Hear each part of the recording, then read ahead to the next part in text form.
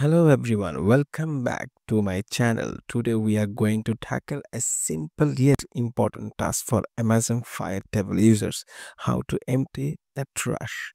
This will help you free up storage space and keep your device running smoothly.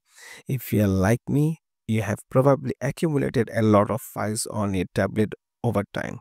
Deleted files often end up the trash, taking up a valuable space. Let's see how to get rid of them.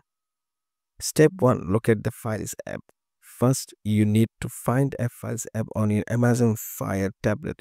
It's usually located into the apps and the games sections. Open it up. Step 2: Open a trash folder. Inside the Files app, then look for the folder named Trash and Recycle Bin. Tap on it to open it. Step 3: Review the select item. Take a moment to review the files in the trash. Make sure you want to delete them permanently. Select the items you wish to delete. Step 4: Empty the trash. Now look for the empty trash or delete options. It might be at the top of the screen or in the menu. Tap on it to initiate the deletion process. Step 5: Confirm the deletion.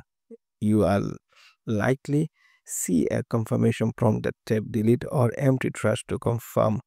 Then remember, once you empty the trash, those files are gone forever.